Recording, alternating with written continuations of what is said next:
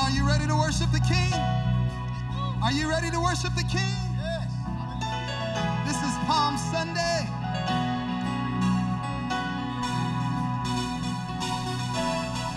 Come on, put your hands together.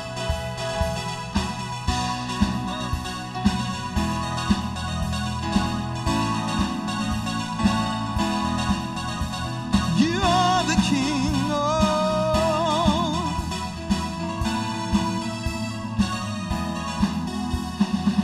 The sound of heaven starts, peace awaits my heart. Holy, holy, the echoes of your grace changes everything. Holy, we're gonna sing ourselves into his presence. Hallelujah. All creation sings. Hallelujah. Worthy is the King of heaven.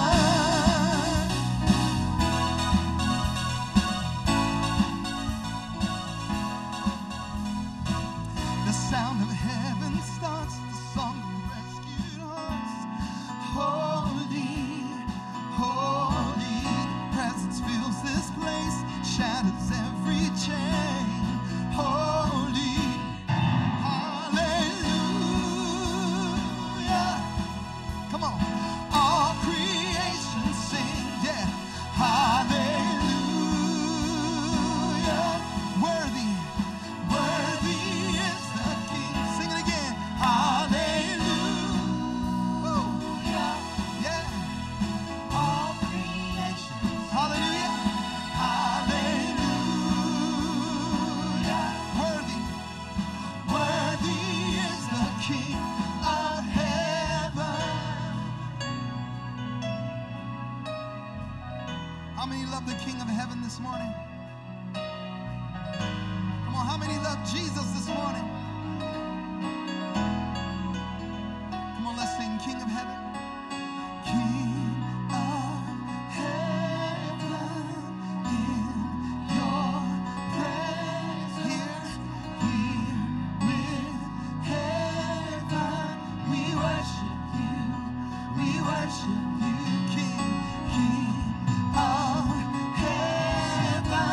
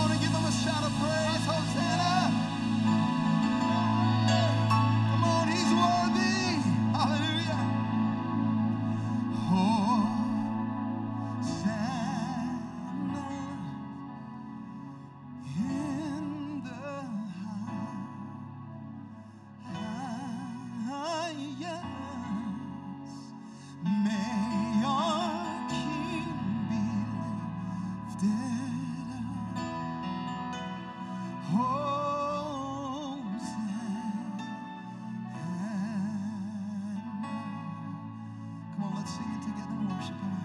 Oh, in the highest, in the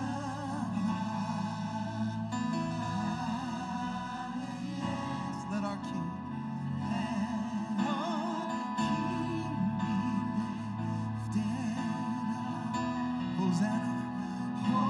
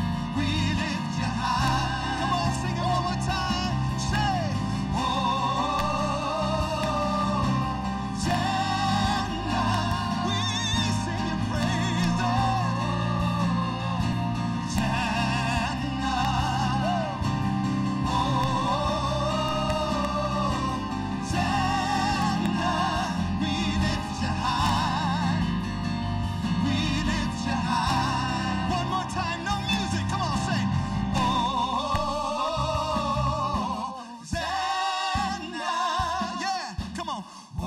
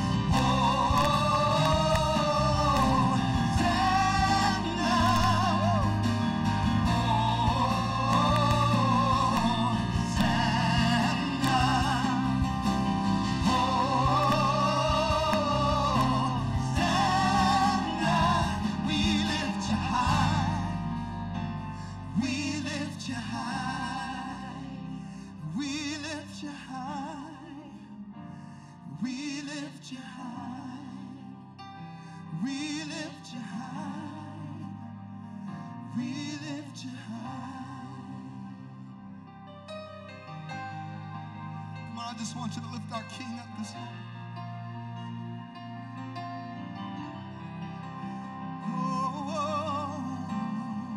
Come on, he's worthy.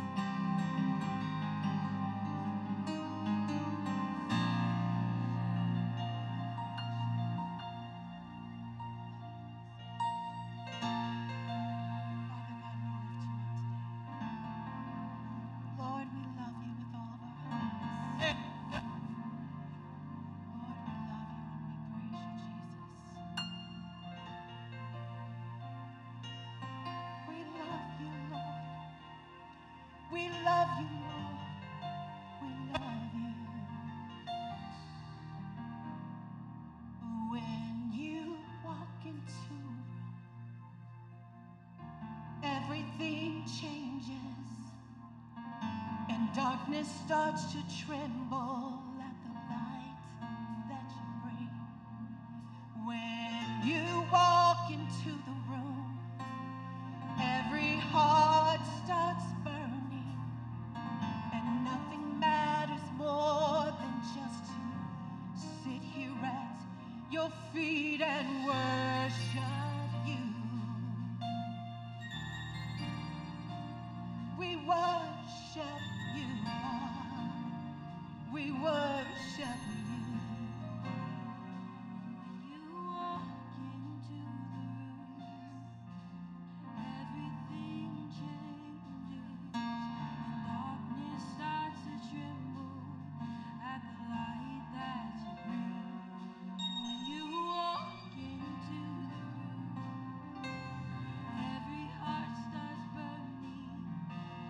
Nothing matters more than just to sit here at your feet and worship you. God, we worship you. Can you just sing, we love you? We love you. We'll never stop. Can't live without you.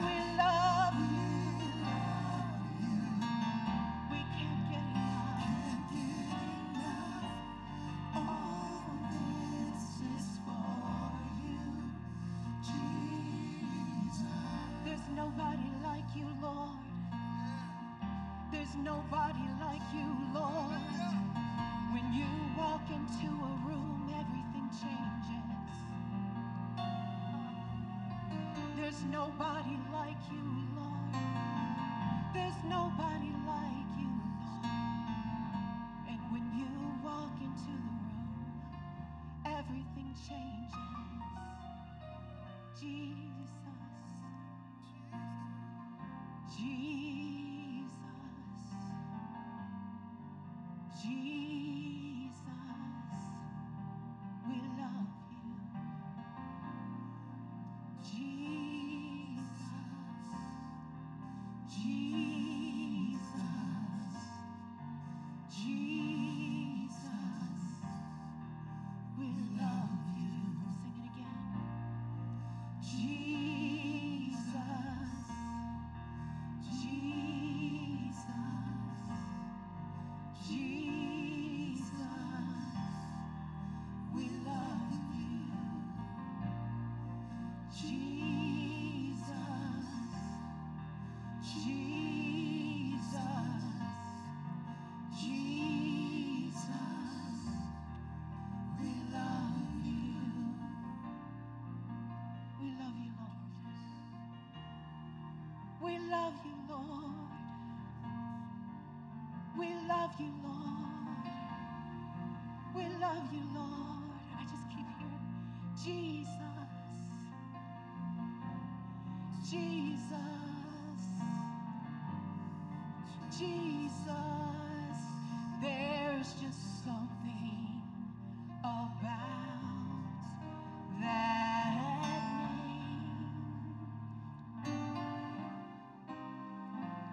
He is Master. He's Savior. Jesus,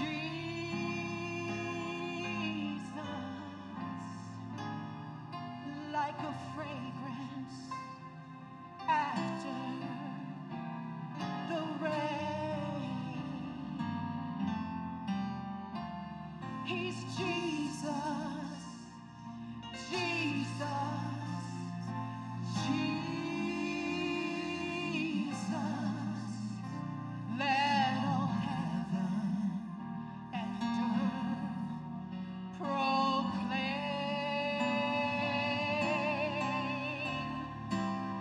that kings and kingdoms, they will all pass away, but there's something about that name.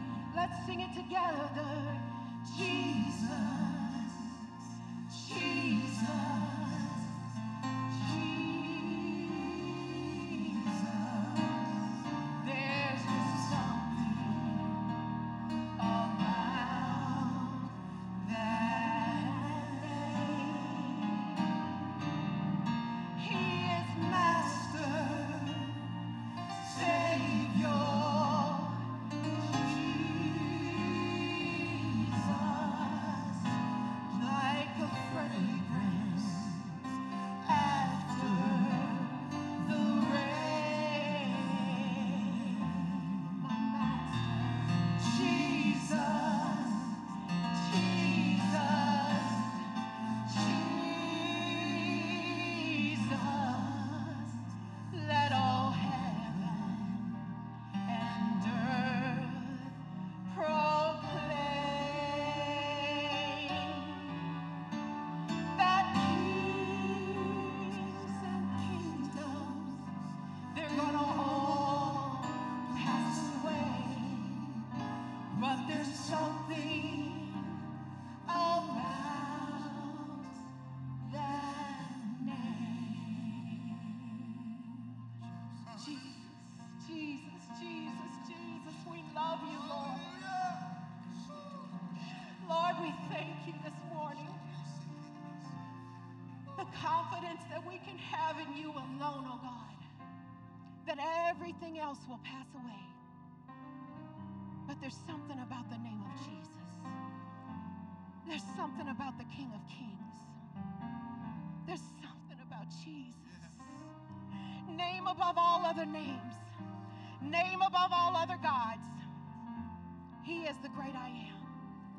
Lord, we thank you this morning that we can come and celebrate Palm Sunday, God. We thank you that you took that road, the Via Dolorosa, the road of suffering. God, we thank you this morning, oh God, that you walked that path for us. We thank you, Jesus. We celebrate you, King. We celebrate you alone, King. You are worthy to be praised this morning, oh God. We love you, oh God. Lord, we love you. We love you, we love you, we love you. Can you just say, Lord, I love you? I love you, God. Lord, we love you this morning. God, we thank you just for being who you are,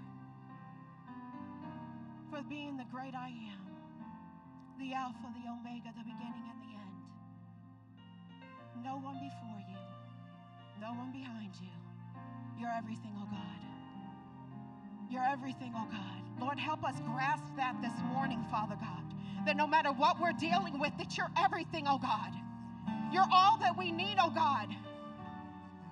When you've got nothing else, you've got Jesus and you've got enough to start again. I just hear God saying that. When all you've got left is Jesus, you've got enough to start again. I don't know what you're facing, but all you need is Jesus. All you need is Jesus. All you need is Jesus. Jesus. Jesus. You know, in the Old Testament, they had names that recognized the different characters of God. Jehovah Shalom, peace. Jehovah Rapha, healer. Jehovah Sikkenu. Jehovah Jireh. When you say the name of Jesus, you're saying all of that in one. When you just say Yeshua, when you say Jesus, you're saying Jehovah Jireh. You're saying Jehovah Shalom. You're saying my provider, my peace, my healing. Just call on Jesus. That's all you need. That's all you need is Jesus. Father God, we thank you for what you're about to do in this service, oh God. If you're here in-house or watching at home, it doesn't matter. God is right there with you. Jesus is sitting right there next to you. And he's going to touch you today if you would just enter in and receive it. Father God, we thank you for this morning. We thank you for this service. We give you glory, praise, and honor. In Jesus' name, amen.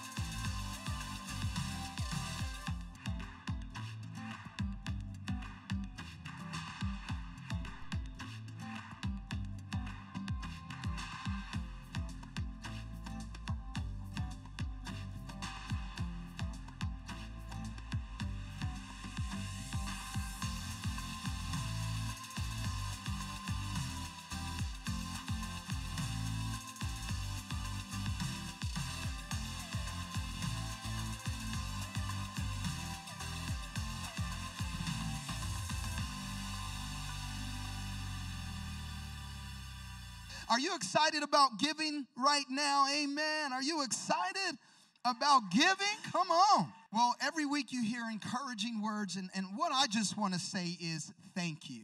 I want to say thank you. As your pastor, you all have been so faithful in your giving, in your generosity. I tell you, we've been through and we're still in a pandemic, and there's been a lot of things that have taken place in the lives of people, in businesses, and churches, and I just want to say, because of you and your consistency and your obedience, amen, we haven't skipped a beat. We haven't missed a beat, amen. We're meeting budget every month, and we are very, very blessed. We're still giving away to missions and benevolence and touching our community. And matter of fact, you'll hear in the weeks to come, Pastor Laura and her team are going to give us a glimpse into some of the other things we're going to start doing here soon with our outreach ministry. We do our backpack giveaways every year. We also do Christmas, but there's some other things we're getting ready to do, even for outreach, that I am so excited about. And Pastor Laura and her team are excited as well. And so guess what? We are doing what God has called us to do as a church. Amen.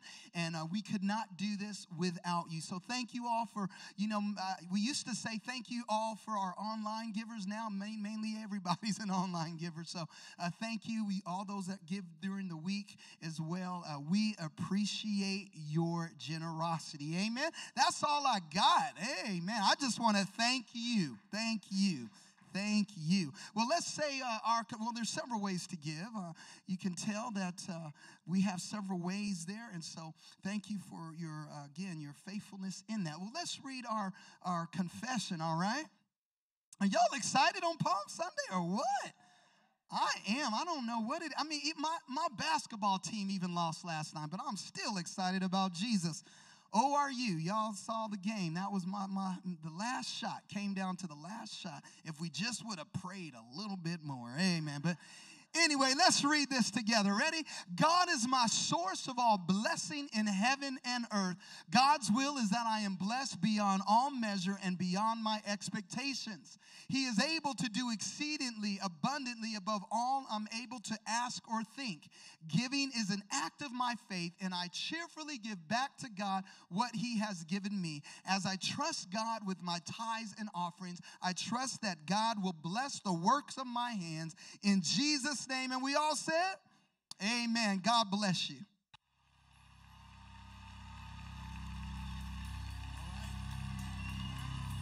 Let me hear you make some Holy Ghost crazy noise right now. Let me hear.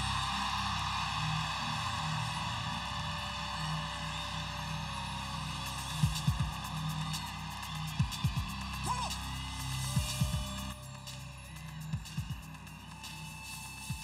These are our announcements today for March 28th, 2021. Many of our announcements you can find online on our GroupMe app. So if you're not on GroupMe, please email us at info@livefreechurch.org, and we would be happy to get you plugged in to the different GroupMes, and it'll be a blessing to you as you're able to connect in that way. I want to start by giving a shout out to Teen Life. Teen Life, you are awesome and amazing, and my beautiful wife did an exceptional job this past Friday. We were able to really plug in and dig into God's word on this, what we call Palm Sunday, and going back to when they were yelling and cheering at the top of their lungs, Hosanna. And it really made me think. It took me back to just remembering how great our God is, right? Hosanna, and there's so many meanings behind it. Help and rescue and Savior. And it just brought me back to, man, help me, Lord. When I'm crying out, Hosanna, I'm crying out, Lord, help me. He is a very present help in the time of trouble. He's the rescue when you don't know which way to turn. He is the one who saved me when I thought that there was no hope. So, Hosanna in the highest. We worship him today. So, shout out to you, Teen Life. That was a great time in God's word. Live Free Kids will be happening tonight via Zoom, 5 p.m. with Pastor Cheryl Full. So get excited, young people. There's going to be an awesome time in the Lord with Pastor Cheryl. And that will be, again, at 5 p.m. today. Bible study. We'll be having Bible study in studying in the book of Proverbs on Tuesday, March 30th, and Thursday, April 1st, and that's at 7 a.m. in the morning. Pastor Terrell will be teaching from the book of Proverbs, so get excited about that. Wake up early, and then live out the rest of your day blessed. Amen. Strong Life. We are going to be getting together for Strong Life. Strong Life, men, where are you? All right. You're not here, apparently, because that wasn't loud enough. Strong Life Online, where are you at? Yeah, I hear you. Okay. Amen. My online brothers are there. This Saturday, April 3rd, 7:30 a.m., we will be having our Strong Life meeting. Please join us via Zoom. Lee Cookman, who you just saw, Brother Lee, will be bringing the word on that day. So we are excited about that. Amen. Praise God. Easter Sunday. You want to take Easter Sunday? You got to be ready. No, you got to be ready. You're not ready. Give me the mic. Easter Sunday. Woo! Resurrection Sunday is next Sunday, April 4th. If you would like to join us, please, please, please register on the website because we are still practicing social distancing. So we want to make sure that we have enough space, that we arrange the chairs properly for everybody to come. So just go ahead online at livefreechurch.org and we'll be able to get you registered. Oh, yes, thank you. Thank you for the reminder. Register before Friday. Yes, please do not wait till Sunday morning to register for Easter. We hate to turn you away, but if there's not enough room, it's going to be sorry. So, first come, first serve. Also, on Easter Sunday, we're going to have Live Free Kids service in person. Woo! So during the service, we will have Live Free Kids in person, and from now on, it'll be starting on the first Sunday of each month. We'll have Live Free Kids service in person. So, yay! All right, the Live Free Church app. Please go ahead and download it. I mean, how many times do you have to tell you? I'm kidding. Okay. No, Live Free Church app, please. There's lots of great information on there. It's easy to find what's the announcements, what's happening, all the events that are going on, streaming service, so you can take it wherever you go. So please go ahead and download the Live Free Church app. Hey, also subscribe to our YouTube channel at Live Free Church GA. Like and subscribe. Instagram, that's Live Free Church GA. Like us on Facebook at Live Free Church. And again, the App Store has Live Free Church. Awesome? Yay! I did it! Praise God. As we get ready for his word today, stay excited about what God is doing. He's doing great things here in the life of this body of believers at Live Free Church. And so, without further ado, coming to us now with the word, our pastor, Pastor Terrell Taylor.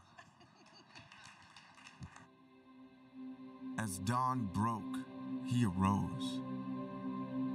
Jesus was coming for his kingdom. Coming to save man from sin. Coming to crush the hold of death from within. Coming so man could live with him forever. But man's heart did not desire his saving grace. He came humbly on the unbroken foal of a donkey. As he entered the city, the people rejoiced, but Jesus wept. You see, the crowds didn't want forgiveness and mercy. They desired an earthly victory. They followed Jesus for misguided reasons. They followed his works but denied the freedom in his words. He came for a spiritual kingdom, not of earth, but the kingdom of heaven. And though legions of angels knelt before him, he did not come to wage war on the Romans, but to wage war on religion. That cancerous hypocrisy driven by pride, which concluded that the sinner should be shamed and excluded. But these very sinners were the purpose of his crucifixion. Make no mistake, Jesus did not die a victim. He was instead the willing sacrifice for our sin. We worship Jesus today, not because of what he may do for us, but because of who he is to us, our King, our Messiah, and our God, who brought his kingdom through a cross, the heavy cross that pointed to a promise, a revelation that one day will stand with every nation, tribe, and language. Palm branches lifted high, one voice united in a deafening cry. Salvation belongs to our God. Jesus is here. His kingdom is here.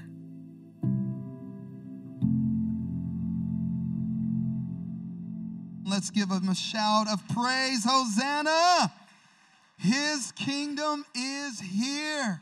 Let's pray. God, we thank you, our Father, for this day. We thank you that this is the day that you have made, and we will rejoice and be glad in it. Because of you, we rejoice even in the face of current trials that we are experiencing. We rejoice today as we gather together in this house and online because of our love for you and your love for us and our love for each other. We thank you, God.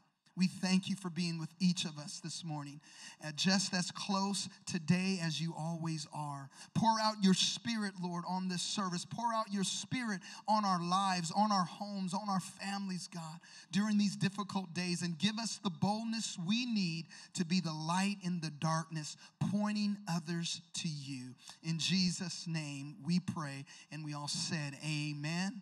Amen. Well, good morning. Good morning. I'm glad you're with us here on this Palm Sunday. And I want you to take a look at this picture here. And it says there, if you can see that, it says, Jacob the stutterer told me it was Pom Sunday.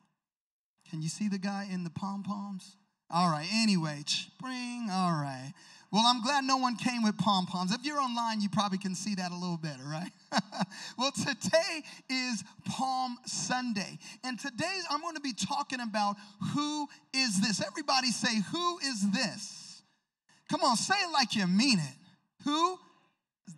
Amen. Well, Palm Sunday is the day we celebrate the triumphal entry of Jesus into Jerusalem 1 week before his resurrection. And as Jesus entered the holy city, he neared the culmination of a long journey toward Golgotha.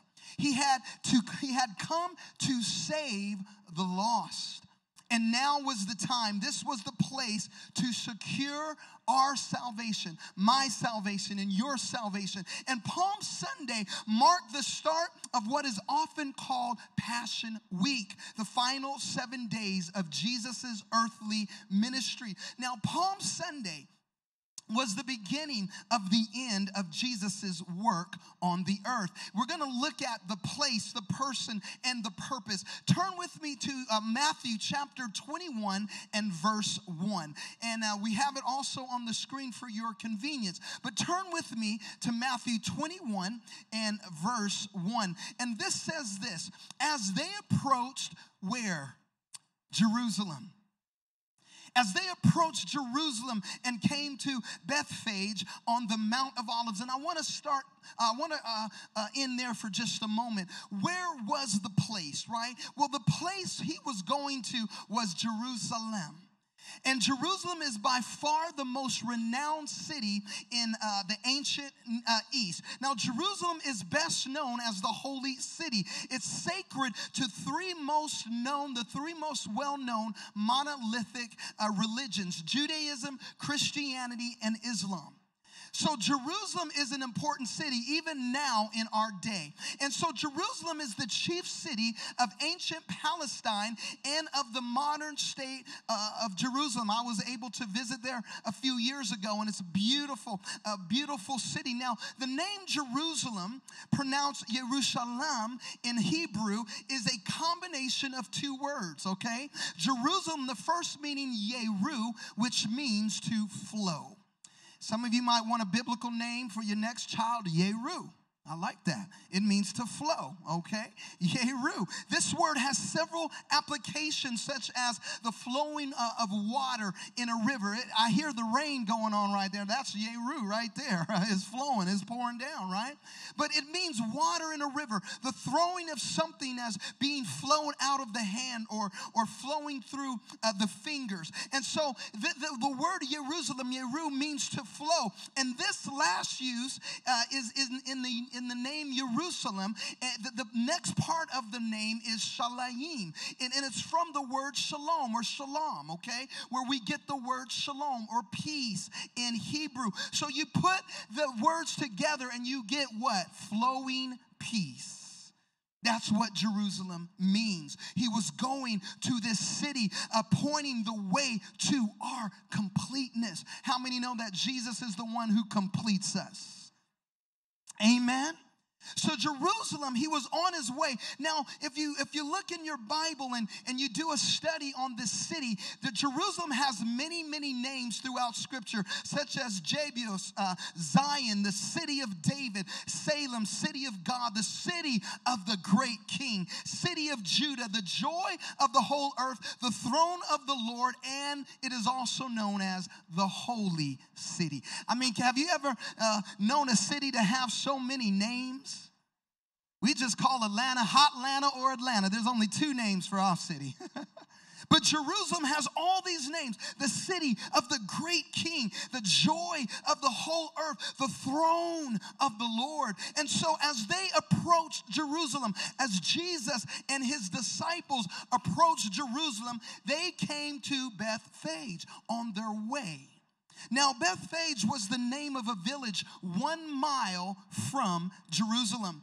It means house of the early figs, or house of the unripe figs. So to sit under one's tree, on one's own fig tree, became a well-known expression among the Jews. So here we have a city meaning unripe figs. And in the scripture, if you had your own tree and your own figs, it became a colloquialism of the day. And Jews would say, listen, if you have your own fig tree and you're sitting under, guess what? That represents peace and prosperity in your life. Did you get that? Having your own tree, having your own fig tree, hanging out with you had peace and prosperity. And so Jesus, he stops here in this city. And as his disciples, they are approaching Jerusalem. When they're on their way, they have this beautiful panoramic view of the city. I saw it myself. It is beautiful.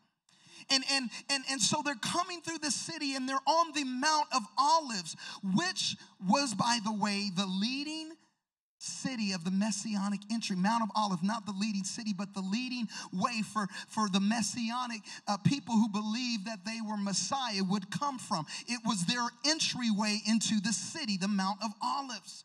And so it was a 2.5 mile long mountain ridge that towers over the eastern side of Jerusalem. Now, the Mount of Olives was heavily covered. I know I'm giving you a little bit of background, but I am going somewhere with this, right? So the olive grove, or the Mount of Olives, was heavily covered with olive trees.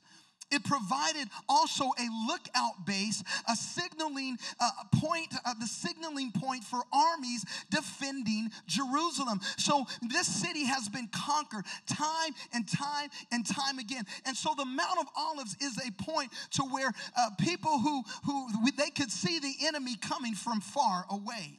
And so when you put these 3 places together, Jesus on his way to Jerusalem through Bethphage, amen, on the Mount of Olives, guess what? You get a prophetic insight about what is going on. Jesus is the way to completeness, because he is ripe to provide lasting peace and prosperity, right? Remember, the fig tree represents peace and prosperity, but man's attempts at peace and prosperity, lasting peace and prosperity, have always failed. So here you have the king, the Messiah coming. He's saying, listen, I am the way to completeness. I am your lasting peace. Come on, somebody. He is saying, I am the anointed Messiah coming through the Mount of Olives to destroy every yoke of bondage. Did you get that, family? Amen. He is the way to completeness. He is the one that brings lasting peace and hope. The Bible even tells us that when men say there is peace, then sudden destruction is going to come. Man has always desired to have peace and lasting peace. But it's only Jesus, the Jewish Messiah, that is able to bring it, and he's going to bring it even more. Come on. It was phase 1 right now, but phase 2 is coming, somebody. Amen? Somebody should give him a shout of praise right there. I said phase 2 is coming. So we continue. Let's look at this verse again, 21:1, and we're going to look at who the person is. So it says, as they approached Jerusalem and came to Bethphage on the Mount of Olives, what? Jesus sent 2 disciples. Who are we talking about? Jesus. He is Yeshua HaMashiach. He is Jesus the Messiah. He is Christ. He is the anointed one. Jesus was the perfect man. Different from any other man. Not once during his earthly life did he sin against God or did he sin against man. Ever since Adam and Eve disobeyed God, every human has been born a sinner. Although Jesus was fully human, he didn't inherit Adam's sin nature and guilt because why? Jesus was conceived by the Holy Spirit. And he was born of a virgin. He did not have the DNA of his earthly father. He had the DNA of his heavenly father. Aren't you glad that he represented the heavenly father? Come on. He had daddy's DNA, Abba Father. Hallelujah. And so Jesus was not only a perfect man, and you've got to understand that if you don't believe what the scripture says about Jesus, well then I'm going to pray for you. Because there's people who believed in Thor. There's people who believe in Captain America. There's people who believe in, come on, Iron Man. Come on, I'm believing in the perfect man, not Iron Man. Well, Pastor, that's just a movie. No, but I'm talking about all through the centuries. They had all kind of gods people would worship. Thor and Thor's daddy and Thor's nephew and Thor's sister whose cousin hated the grandson of the uncle's brother. Y'all got that? Yeah, I got that. I know. No, but Jesus is the perfect man. And not only was he a perfect man, but Jesus was the miracle worker. Somebody say he's a miracle worker. Because when he walks into the room, come on, he did miracles to show the power of God and to testify to his messiahship. His miracles showed compassion for the sick, care for the hungry, power over nature, authority over demons, and triumph over sin and death. He calmed the storms, cast out demons, healed the sick. He fed thousands and raised the dead to life. Aren't you glad that we still have a miracle worker today? Hallelujah.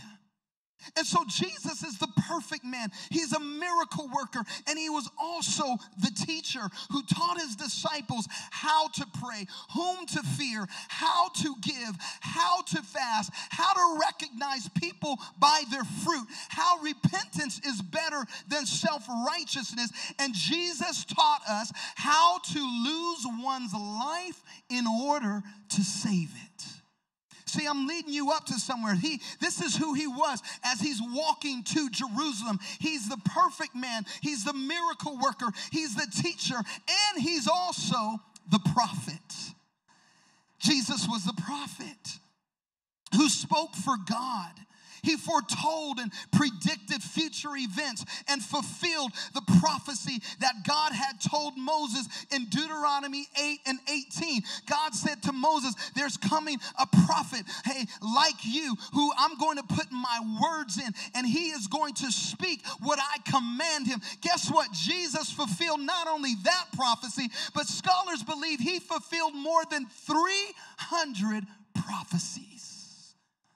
Just in the time that he was on the earth in the 33 years, there's still some prophecies to be fulfilled. But can you imagine over 300 prophecies he fulfilled in his life? He was the prophet. Someday, amen, he is coming again.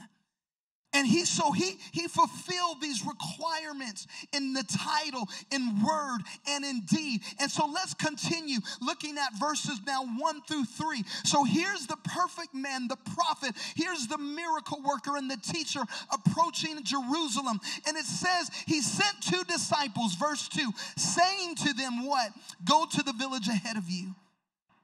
And at once you will find a donkey tied there with her colt by her.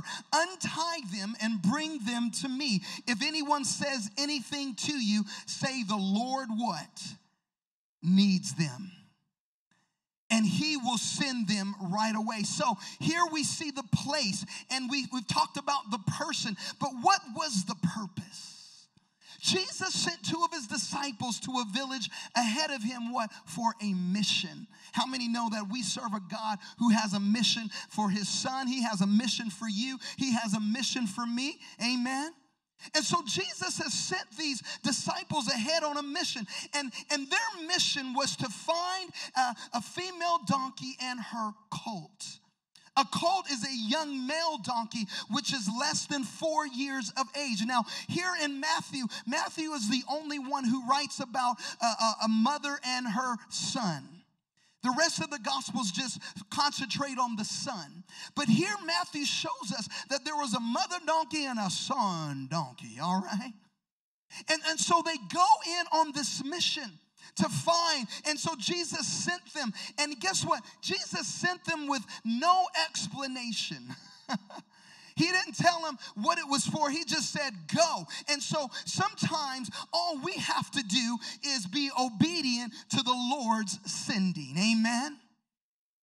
Sometimes we want to ask all the questions and, well, why God and why this and why? Sometimes you just need to go as he sends you. Come on, somebody. I know that's what happened for the Cookman family. Amen. Praise God. Sometimes you just got to go as he sends you, because the Lord has some needs. And it says the Lord has need of them. And so sometimes, again, in life, as disciples, we are trying to figure out what is going on. We're trying to figure out our next move. We're trying to figure out the answer to the reason we have been sent. But God sometimes won't let us know. We think it's a mission impossible, but with Jesus, all missions are possible. How many like those Mission Impossible movies? I love that. Sometimes I just think I'm Tom Cruise. I just find myself in the movie. Love those movies. But see, sometimes when the enemy says your mission is impossible, God, hallelujah, he's going to define it enough for it to be possible, but it's only possible through him. Amen. So Jesus, I want to remind us as disciples, as the family this morning, Jesus is the Lord over our mission. Don't ever confuse who is over the mission. It is not you. It is not me. It is the Lord who sends us on purpose. It is the Lord who sends us on assignment. It is the Lord who sends us on a mission. Somebody say, Jesus is Lord over the mission. That's who he is. He's the Lord over the mission. And so we've talked about now the place and the purpose and the person. Well, let's continue on in the passage. And in verse 4, we're going to see something amazing here. Verse 4 and 5, in that same chapter of Matthew 21, it says this. All this took place, what? To fulfill what was spoken through who? The prophet. What prophet is that? We're going to find out in just a moment. But this prophet says this in verse 5. Say to daughter Zion, see, your king comes to you, gentle and riding on a donkey and on a colt, the foal of a donkey. So what was the scriptures that Matthew was relating to? Who was the prophet that he was talking about? Well, it was Zechariah. In Zechariah 9, verses 9 through 10, we see that because of Jesus, his obedience to his Father, he fulfilled not only this prophecy, but over 300. It says this in Zechariah 9 and 10, rejoice. Somebody say rejoice. Listen, we got too many sad Christians running around. Some of y'all, instead of taking grape juice for communion, you take lemon juice. You're sad and you're depressed. Listen, you have a king. The Bible says, what? Rejoice. Revisit the joy of your salvation. Hallelujah. So listen, the prophet is saying, rejoice greatly, daughter Zion. That's another name for Jerusalem. Shout, daughter Jerusalem. See, your king comes to you, what? Righteous and victorious, lowly, and riding on a donkey, on a colt, the foal of a donkey. Verse 10, I will take away the chariots from Ephraim and the war horses from Jerusalem, and the battle bow will be broken. He will proclaim peace to the nations. He will rule with, his rule will extend from sea to sea and from river to the ends of what?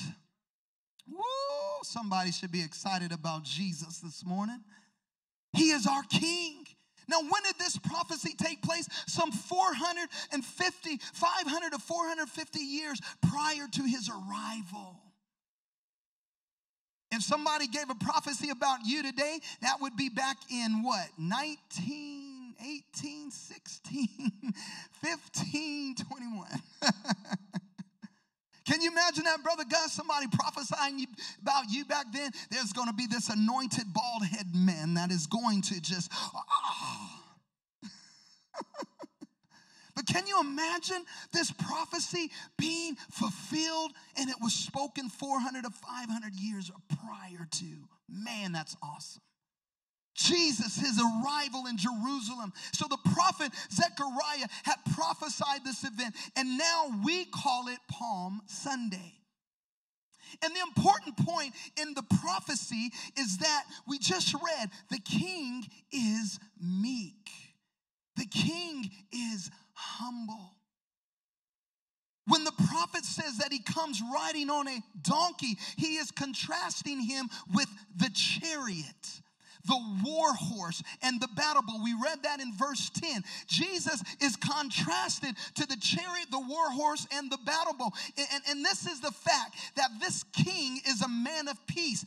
That is very important that we understand this. It's very distinctive. In ancient times, and I want you to hear this, in ancient times, listen, in ancient times, the fact that the king is a man of peace is important because in ancient times, a king would normally enter his capital riding what? He would not normally enter the capital riding on a donkey. That's not what kings did. Kings would ride into the city proudly on a war horse, or perhaps he would march in at the head of troops. You know, a donkey was the animal for a man of peace. It would be used by a priest or a merchant or a well-known citizen perhaps, but not a king. Not a king.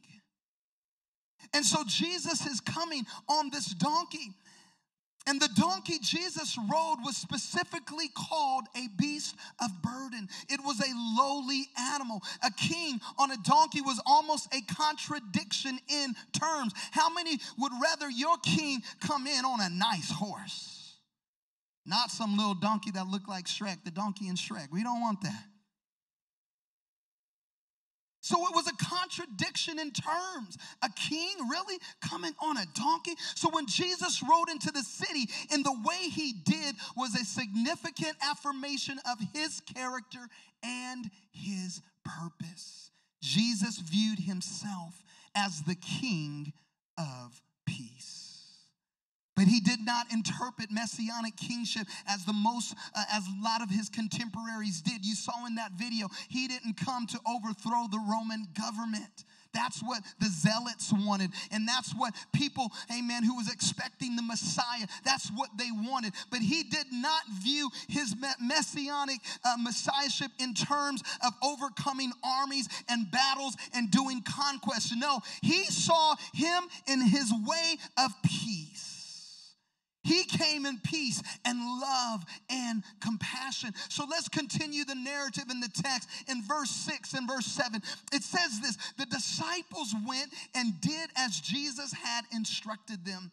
They brought the donkey and the colt and placed their cloaks on them for Jesus to sit on. So what did the servants do? What did his disciples do? The disciples did as they had been ordered and instructed to do.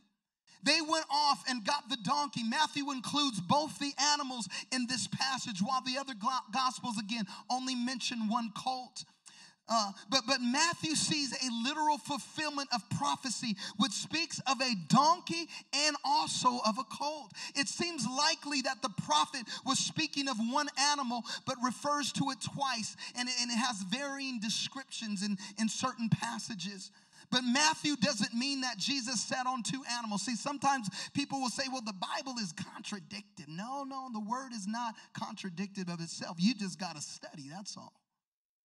And so here we see there are two animals, and they placed their cloaks on them, but Jesus only rode the colt. Basically, the mama had to be there so the colt wouldn't get too scared, all right? Isn't that something, though? Jesus is fulfilling this prophecy. And Mark tells us that this colt had never, ever been ridden. And Matthew again shows us how even the mother is walking along its side to help it calm itself. So here Jesus, the Prince of Peace, is now riding this peaceful animal, this colt that had never been ridden before. Isn't that a contradictory in terms? How many know that life can be contradictory? Jesus says to lose your life, what? In order to save it. Jesus says give so you can what? Have more. Jesus says, listen, don't be in pride, but walk in lowliness. Come on, in humility. Come on, Jesus says what? Love your enemy. Ooh, that's a contradictory in terms. Sometimes I just want to go with blows with my enemies. I have a new word in my vocabulary. It's idiot. Ever since I turned 50, this word just has sprung up in my spirit. Because I don't have time to debate. I just say they're idiots. Not you. I'm talking about those folks out there, amen, who's coming up with all these different ways to do whatever they think is right. But listen, let me tell you, Jesus, amen, he came, amen, and he is a man of contradictions. Because he didn't come in the way that they had expected him to come. Most of us would have been like, Jesus, where's your horse, man? You know what I'm saying? But here he's coming in humility, riding on a donkey. So what was his proclamation? So as he is a man of peace, approaching the city of peace, and he's coming to bring lasting peace, what is Jesus proclaiming? Well, this was the only time, I want you to get this, in Jesus' ministry that he planned and promoted a public demonstration.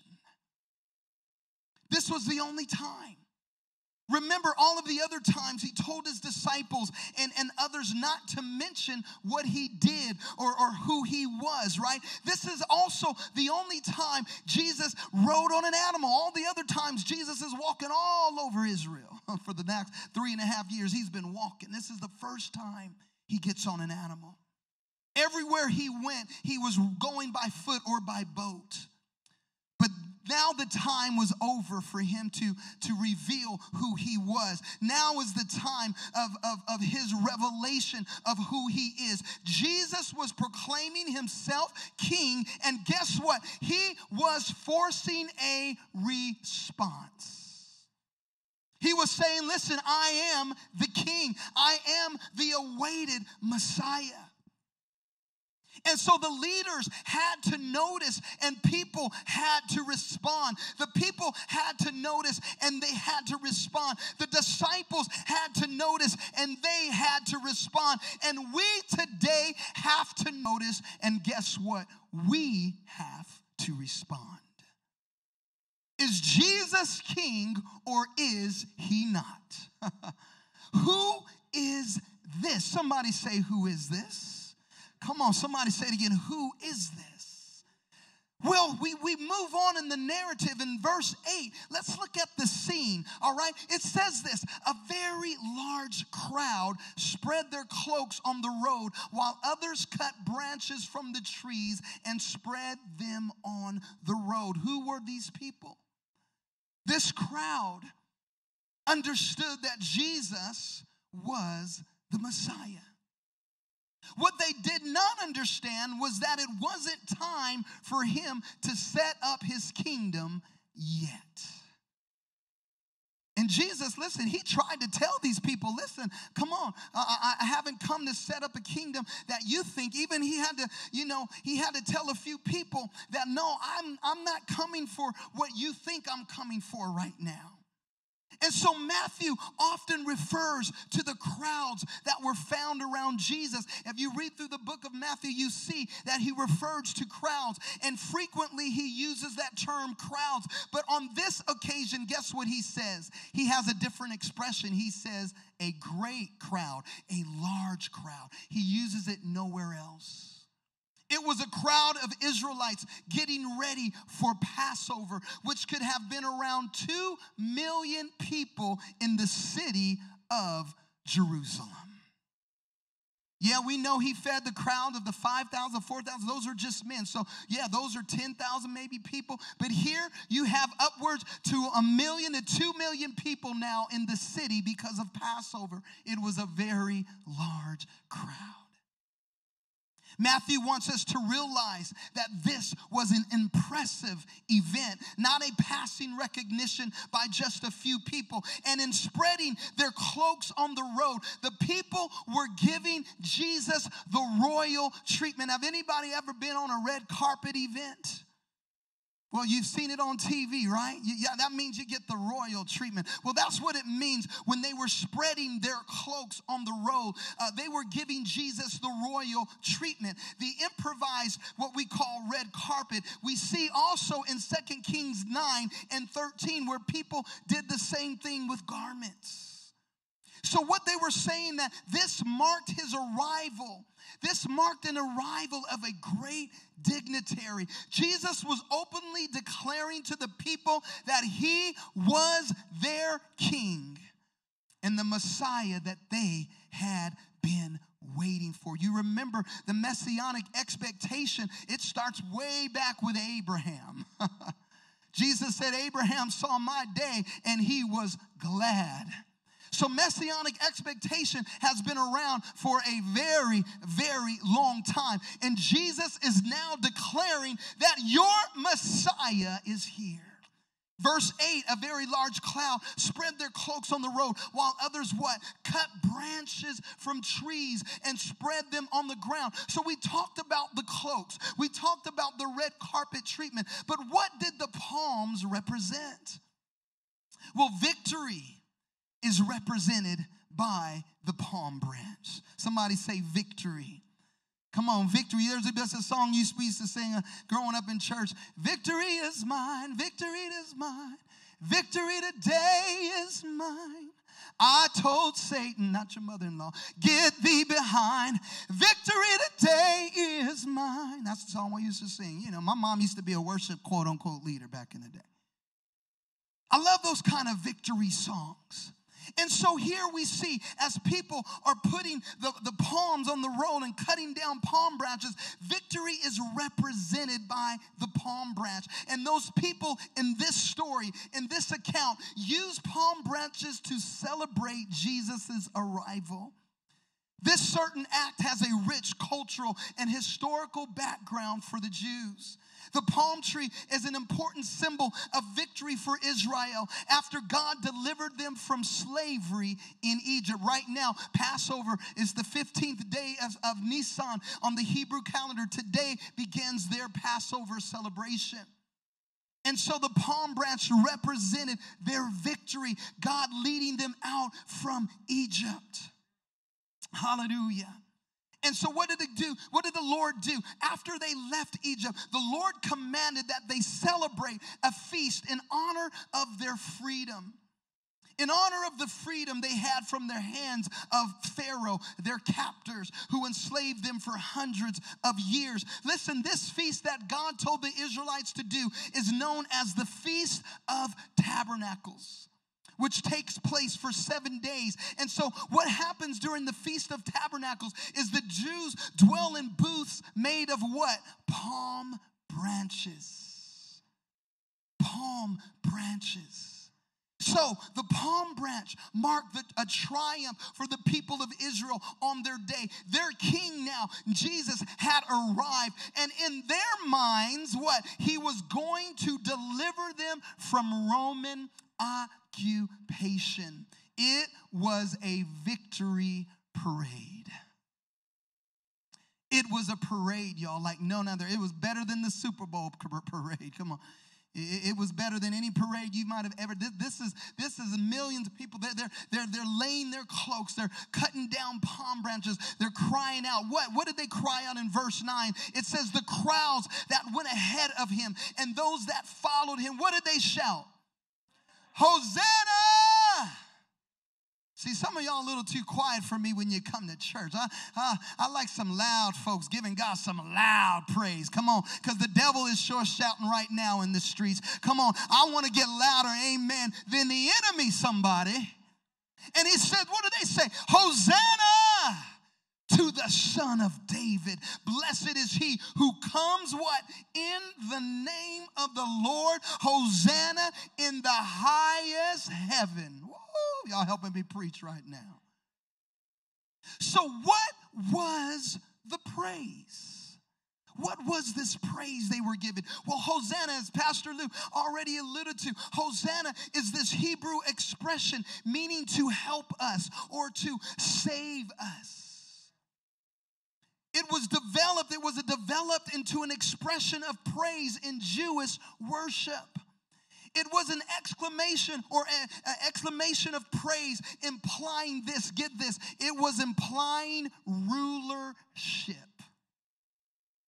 And as they were praising, they included the words, the Son of David, which was a messianic title for the conquering Messiah.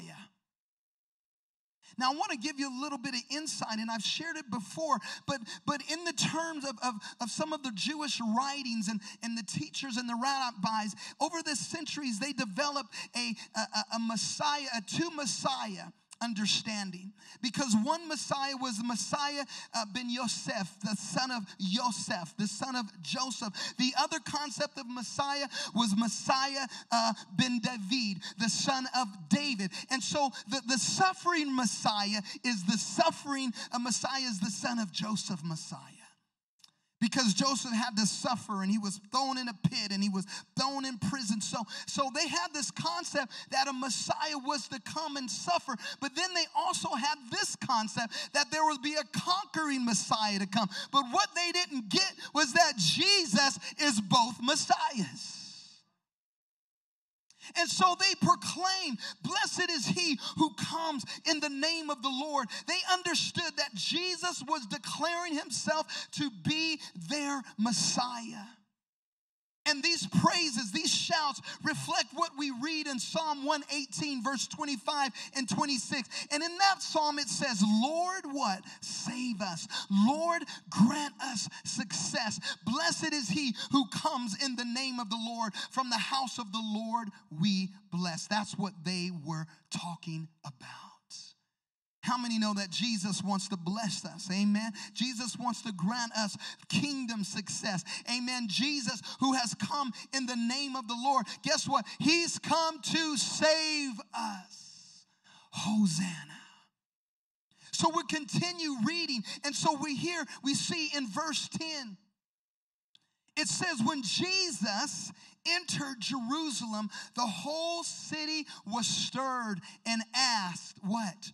Who is this? The crowds answered, this is Jesus, the prophet from Nazareth in Galilee. Now, I'm going to show you a few things here for a moment.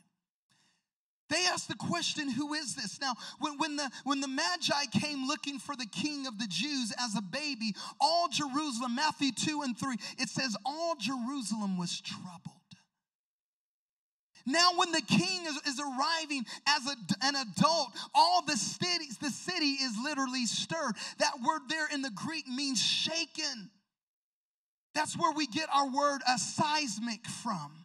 This was a seismic event. All of Jerusalem was stirred up. It was probably a stirring of enthusiasm for some and apprehension for others. Did you get that? Not everybody was stirred because of the same understanding that they had. Some were afraid of Jesus. Others were loving and welcoming of Christ. So there was a stirring going on in the city. And indeed, the impression is that the people of the city of Jerusalem did not know what to make of Jesus' dramatic arrival.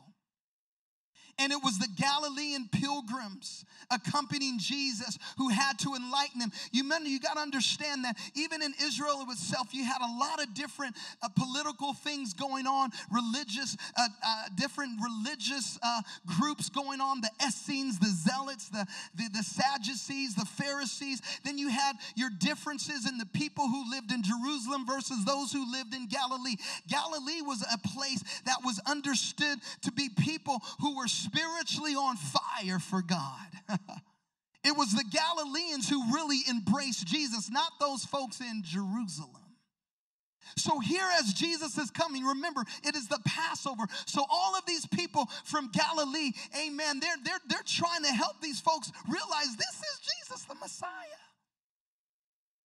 And so what do they say? They say that this is Jesus the prophet, what? From Nazareth of Galilee. The words, the prophet from Nazareth, it sounds kind of anticlimactic after hearing the words, Hosanna, the son of David. For in the crowds, you remember Nathanael, when Jesus was picking his disciples, he chose Nathanael. And you all recall that. What did Nathanael say? He said, can anything good, what? Come out of Nazareth. Wow. Sometimes I have to remind myself, I'm from Reno, Nevada. I have to say, can anything good come out of a gambling, smoking, high suicide, drinking city? Yes, God called me from Reno. Can anything good come out of that city in Oregon where the Cookmans are from? Oh, yes, the Cookmans are good people. Amen. Can anything good come out of the Georgia Peaches in Atlanta? Come on, some Atlanta, Georgia Peaches. Yes. God will bring the best out of some of these places. And Nazareth was known as just this rundown, kind of this ghetto city in Jerusalem. And so they're saying he is a prophet from the ghetto. Uh-oh, y'all didn't get that right. He's the prophet from the ghetto. He's the prophet from Nazareth. And so Jesus is coming, and they're saying he's not only Hosanna, but they're saying he is this prophet. Who is this? Well, he is the true king. He is the true Lord. And we have to all answer that question today. Who is this? Are we going to believe it? Are we going to, when we're faced with the question, who is this? Are we going to be like John the Baptist who said, is this the one, or should we look for another? When we are asked the question, who is this? Are we going to be like the high priest who would later say, are you the Messiah of God? Come on, you remember that after this, there was the high priest who was asking who his was. And then are we going to be like Pilate who would later ask this question, are you the king of the Jews? You see, there's going to always be doubters. So when you're confronted by modern day culture and they ask, who is Jesus? What is going to be your answer? Are you going to say that he was born of a virgin, that he was a miracle man, that he was without sin? Are you going to say that he is the Son of God, the King of Kings, the Lamb of God, the Lord of Lords, the Lion of the tribe of Judah? Are you going to say he's Alpha and Omega, the beginning and the end? He's the branch and the bread of heaven. Come on, are you going to say he's the cornerstone and the capstone? He's my deliverer. He's Emmanuel. Are you going to say he's the Holy One of Israel? He's the highest. Come on. He is my friend. Are you going to say it? He is the Redeemer and the Savior of all men. Who is this? I don't know about you, but I'm going to say it. In the face of all of the things that are going on here in America, I've got to stand for Jesus. I've got to proclaim that he is king over my life. Hallelujah. And listen, saints of God, we can't back down. We can't go run away and try to crawl into our little Christian holes. No, we got to come out, amen, with some love. We got to come out with some truth. We've got to come out with some declaration and proclamation of who Jesus is, because at the end of the day, it's all about Jesus. It's all about Jesus. Are you willing to die for him? Are you willing to give everything up for him? Are you willing to go wherever he tells you to go? That's who Jesus is. And in my conclusion, listen, Jesus, the prophecies from Scripture, he not only fulfilled those, but again, after this event, and we'll talk about it next week, but he went to the cross for us. And so people throughout history, they misunderstood the mission of the Messiah. The most learned, the most educated, even the people of just commonality in Israel, they missed this moment. The Jews thought that the Messiah again would come and overthrow the Roman government that was oppressing them. And they thought that Jesus would immediately set up his kingdom on earth. That is why Judas flipped the script. Judas thought that Jesus was going to come and set up his kingdom, and Judas, who was a thief anyway, was going to get paid one day. But when Judas realized that that's not what Jesus was going to do, that's when the script flipped in his life. How many have ever had a disappointing moment in your life before? Don't allow those moments of disappointment to allow the enemy to come in. That's what happened to Judas. He didn't understand, so he allowed the enemy to get the best of him. Listen, you're not always going to understand why God is doing what he is doing. But you've got to trust him. You've got to love him. You've got to be obedient to him. Amen? So they didn't understand that the Messiah came the first time to die for sinners. Even as the coatless multitudes waved the palm branches and shouted for joy, they missed the true reason for Jesus' coming and Jesus' presence. They could neither see nor understand the suffering Messiah, the one that came riding humbly. Now listen, I forgot to tell y'all, guess what? He's not coming on a donkey the second time. Oh, hallelujah. Woo, that's another sermon. He's coming on a horse, y'all. Victory. He's coming to throw some devils in hell. Come on. I told Jesus I want to be right there when you kick the Antichrist, when you kick Satan, the false prophet. I just want to be there. Bow. I don't know if he's going to grant me that or not, but that's my prayer. He's coming to kick some booty. That's as nice as I can sound. We serve the man. Woo, he's coming on a horse. But back to what this multitude, they missed that he was going to come and have to suffer and die on the cross. And it is a tragic thing, right, to see the Savior but not really recognize who he is. The crowds were crying Hosanna on Palm Sunday, but then they were crying crucify him later in the week. There's coming a day when a great multitude, amen, from every nation wearing white robes and holding palm branches will shout, salvation belongs to our God. Amen. That day is yet to come because this crowd didn't understand it then. But if you turn to Revelation, the 7th chapter and 9 verses 10, it says this: after this I looked, and there before me was a great multitude that no one can count. You talk about a large crowd. Come on, somebody. And this crowd was just not pilgrims from Israel. This crowd is from every nation. Hallelujah.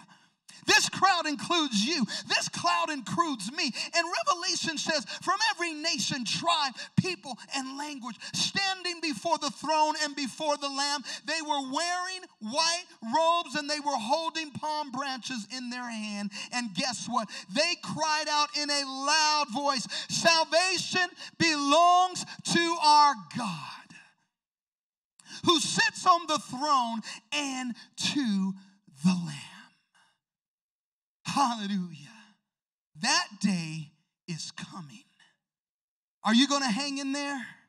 When they start to ask you, who is this? Come on, are you going to tell them? Come on, Sister Joanne, are you going to tell them? Are you going to share your testimony? Dixie, are you going to tell them who he is? Come on, somebody. Woo! Who is this? We need to let our world know who Jesus is. Not our political affiliation, not our philosophical ideals. Amen. Come on, we got to tell them who Jesus is. Not how much money you have or don't have. Tell them who Jesus is. It don't matter how many hairs of your head that he can count or can't count. Tell them who Jesus is. Come on. Are you ready? Come on, let's stand. Come on, let's stand. Hallelujah. God, we thank you for blessing us. We are crying Hosanna today because, Lord, we know that salvation is from you and the Lamb. Who is this? It is Jesus, the Son of God. We believe. We believe. And so, Lord, my prayer today for my brothers and my sisters who are followers of Christ is that they will be able to answer that question in the face of persecution. Even the basketball team, Oral Roberts, had many haters and people writing on blogs and things and news companies saying that Oral Roberts should be ejected from the tournament because they're Christians. And they don't believe in the LGBTQ plus, and they don't believe in all of the things that are going on. They should be eliminated from the tournament. Well, where is our voice in this country? Last time I checked, America was the land of the free. No, we know the truth. We know that there's the devil is behind all of this stuff in our culture. But God, we are going to declare truth in love. Hallelujah. We're going to declare to the broken and the down and out, the abused and misused. Listen, this is who Jesus is. You don't have to stay in your sin. You can be healed. You can be set free from addictions. You can be set free from sexual immorality. You can be set free from pornography. You can be set free from alcohol. You can be set free from anger and bitterness and hatred and racism. You can be set free because this is who Jesus is. He came to bring us freedom. Hallelujah. Praise God. Lord, we thank you again for this day. And Lord, we're going to go forth in victory as your sons and your daughters. And I thank you for Live Free Church. I thank you, Lord, that we are a community of brothers and sisters, sons and daughters, Lord, who worship you with passionate expression. We share the good news of Jesus with others. We connect with other believers in meaningful relationships. We empower leaders to fulfill their God-given destiny. We prepare disciples to impact present day future. Amen. And present day culture. I'm sorry. I said future, but culture. And so, God, we thank you, Lord, for Live Free Church. And we are empowering people to live a life of freedom through Jesus Christ. And as we go forth in our week, may we be the people you've called us to be, answering the question, who is this? God bless you. I love you, family. See you next week for Resurrection Easter Sunday. God bless. We hope you enjoyed today's message and pray that you experience the freedom God has for you through His Son, Jesus Christ. John chapter 8, verse 36 says, "If the Son gives you freedom, you are free." If you would like more information about Live Free Church, please visit us on the web at www.livefreechurch.org.